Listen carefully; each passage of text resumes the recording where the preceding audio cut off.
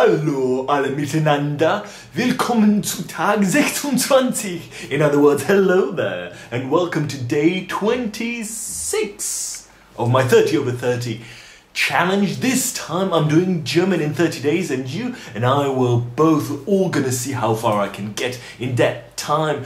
What are we gonna do today is the question. Well, yesterday, to be more precise, we've done Präteritum.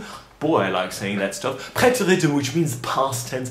Very, very useful, but a lot to remember yet again. I'm still working on that.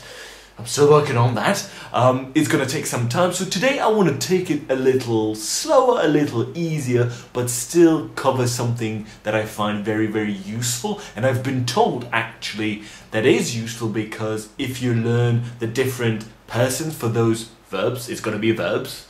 Spoilers, sorry. They will help you sort of guess how to work with other verbs that are to come in their different forms. So let's check it out, shall we then? I'm not gonna stand today. I'm sorry guys, I'm very tired from a very long day, so I'm gonna stay right here, but we want to talk about something important. So let's start with this. Yes, of course, this is our basic 8, and when I was thinking about these verbs, the basic 8 verbs, I was thinking what is the most useful. Now some people, when I was doing the research for this, suggested that I start with modals, but I did not, because I've discovered that these basic 8 work the best for me really, and so I wanted to start with those. But modals is precisely what I want to do and cover today. Modal verbs, here they are in all their glory. Apparently there's just 6 of them in German, which is great news for us. After all the cases and the personal pronouns and the different combinations, this is kind of a relief. Of course, these are just the basic form, just the infinitives, so, you know, expect more of those in their different forms to come in the future. But for now, I'm really happy there's just 6 of them, and even better, we know most of them, don't we? So let's check them out. We have dürfen, können, mögen, müssen, sollen, and wollen. So we know wollen, sollen, müssen, können. 4 out of 6, that is pretty good if I dare say so myself. So the extra ones are dürfen and mögen.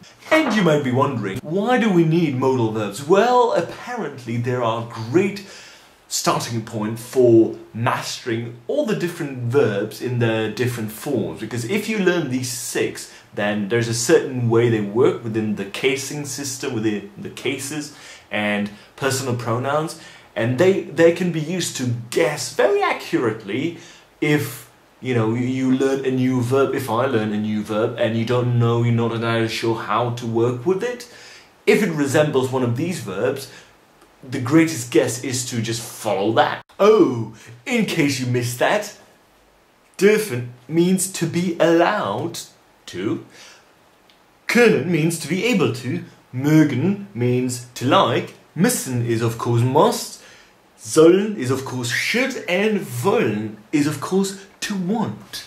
These are modal verbs, and that will be it for today. That's right, I want to keep this nice and short and sweet. I don't want to get into those cases and personal pronouns and all the craziness.